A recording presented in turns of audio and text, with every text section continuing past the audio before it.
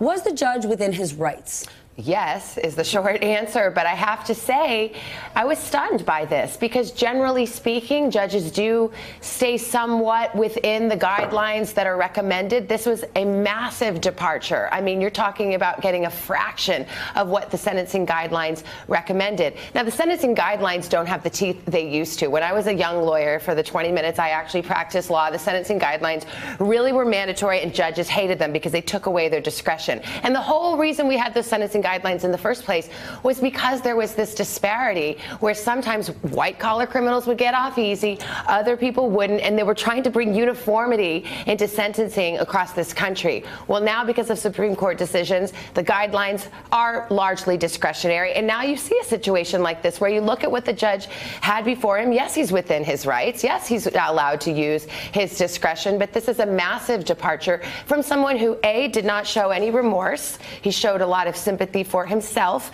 in the courtroom, and the judge noted that, and someone who this judge knows broke a plea deal and another judge found had lied in the post-indictment, post-conviction. So why this is no matter where your political leanings are, no matter how you feel about the evidence in the case, where the judge decides that this is the case where I'm going to do a massive downward departure from what the guidelines recommend. I mean, I have to say, I'm scratching my head, and I want to understand. I get it. He said an otherwise blameless life. He looked at some of that. You can tell this judge is not a fan of the special counsel by some of the statements that he said. He feels like the special counsel is over his skis here, far outside the scope. But yeah, I think it's a stunner, no matter how you slice it. Barbara, you were more than stunned. You called the sentence atrociously low. Does it reflect poorly on Robert Mueller's team going forward and the investigation and what they face? I don't think it will derail them. I do worry that it does send a message to other would-be cooperators that just stay the course, go to trial. Even if you're convicted, you're not going to get a lot of prison time. I don't think, though, that that is a likely scenario for most defendants, because I don't think you can count on every judge to be as lenient as Judge Ellis was here. Judge Ellis is exactly the kind of judge for which the sentencing guidelines were created, to protect against those kinds of unwarranted disparities and outlier cases.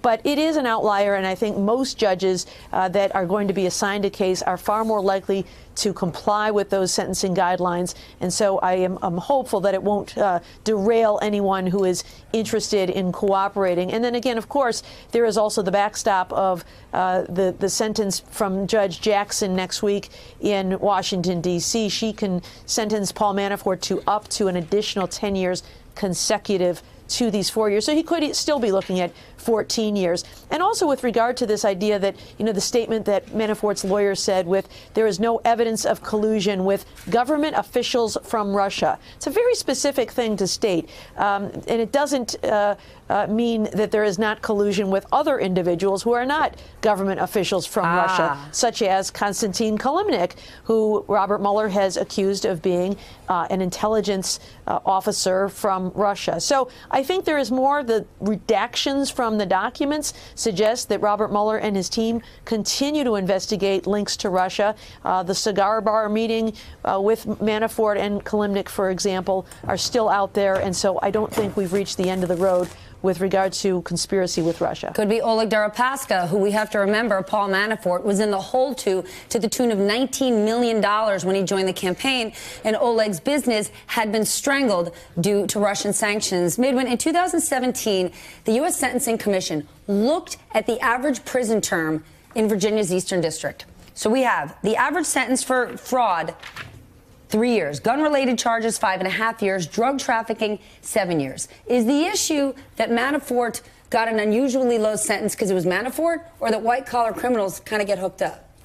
White-collar criminals kind of get hooked up. And it's unfortunate, and I think this is important for all of America to see. And I've been saying all along since the Mueller investigation, this is sort of shining a spotlight on how the justice system treats some people and how it treats others. And defense attorneys, such as myself, have always said that the justice system in many ways is unjust to certain people. When you look at, for example, Khalif Browder, a young black man who spent 3 years in jail simply for an alleged stealing of a backpack, never convicted. When you look at Crystal Mason in Texas, who has been sentenced to 5 years in jail for voting while on probation. And when you look at Wesley Snipes, right, also a wealthy man, also an actor, but also black, was sentenced to 3 years in jail for misdemeanors, 3 misdemeanors, for failing to file a tax return. So this disparity is something that we've been seeing for a long time in the criminal justice system, and it's not surprising. But it's unfortunate because when you look at the number of crimes that Manafort has committed, and you went through a lengthy explanation of just how flagrant and repeated. 4 years. And the idea that someone like this would get such a downward departure is really unjust. Yamiche, Rudy Giuliani keeps attacking federal prosecutors despite the fact that the judge gave him the best possible outcome. What's the Giuliani strategy here? Well, the Giuliani strategy is really to continue vilifying the special counsel investigation and to continue to show or to argue that the president is someone who's blameless and everybody around him are being picked on because essentially it comes down to people are mad that President Trump got elected. I've been texting with Rudy Giuliani this morning, and he wrote to me just this morning, the sentence was a lot less than the angry Democrats wanted.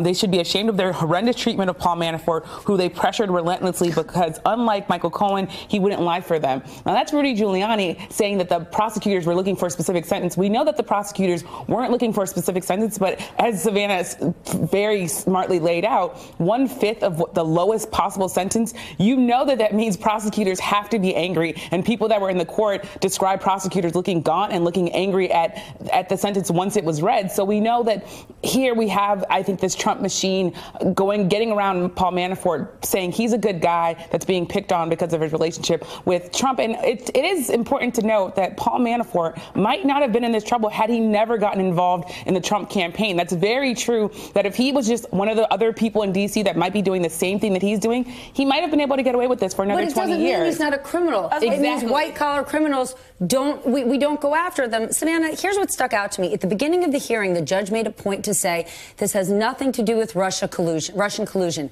And then after, Paul Manafort's lawyer, when he was at the podium, said the same thing. Take a listen. Mr. Manafort finally got to speak for himself. He made clear he accepts responsibility for his conduct. And I think most importantly, what you saw today is the same thing that we had said from day one. There is absolutely no evidence that Paul Manafort was involved with any collusion with any government official from Russia. We got you. He wasn't on trial for that. Why do they keep going back to this point? I'm going to give you 2 interpretations. One, all right, and you can decide which one you like, okay? Maybe the lawyer and the judge who made the same kind of remark, the collusion was not at issue here. Maybe they're trying to say, look, Robert Mueller in these cases against Paul Manafort, they are so far outside the scope of what Mueller's initial commission was to go search for collusion, which is the catch-all term we use now, but as we all know, it's actually conspiracy. So maybe that's what they're saying. That is a generous interpretation. Maybe that lawyer is out there on the courthouse steps auditioning for a pardon from President Trump, who, when he hears no collusion, it must be like the tinkling of a little bell. He says it, he loves to say it, Rudy's saying it, everybody's saying it all the time. So, I mean, I think there's 2 different ways to look at it. But yes, so far, Robert Mueller hasn't brought a case that has to do with conspiracy, that goes to the heart of what he was commissioned to do when he was assigned to be special counsel. On the other hand, if the special counsel, in the course of investigating that very collusion, runs across crimes, he isn't supposed to give a pass to them. He's supposed to prosecute them or farm them out to other jurisdictions or hold them for himself and take them to prosecution or to trial. So that's what he's supposed to do. He's not supposed to be like, well, that wasn't on my list of to-dos, so we'll just let that one slide. That's, by the way, and I like to go back to your business background, that's exactly how they ran into the Martha Stewart case. They were investigating something else and ran across her situation. And with the insider trading. I had a source, a legal source, as soon as the special counsel was announced, said the reason why people hate special counsel investigations is because they can go through all different other sorts of avenues, even if it's not the original intent. And when it comes to someone like President Trump and all the people around him, money's going to be a key thing that gets these people in trouble. That was about 1.5 years ago. That source has been completely dead on because that's exactly what's been happening. By the way, ask Bill Clinton how he feels about special counsel or special prosecutor investigations. That's the problem Once they start, who knows what's going to turn up when they start digging into things. Right, and what's glaring here also is that Manafort has committed these crimes over decades. What was the Southern District of New York doing all of this time? What were all these prosecutors doing all of this time? One of the I think takeaways from the statement that attorney made from the steps outside the courthouse. Rich people don't have to worry about the law. Exactly. Like, leave us alone, buddy. Like, this is par for the course. This is what we do. And the idea that Mueller was busy poking around, he didn't find what he was specifically tasked with looking at, which is Russia collusion.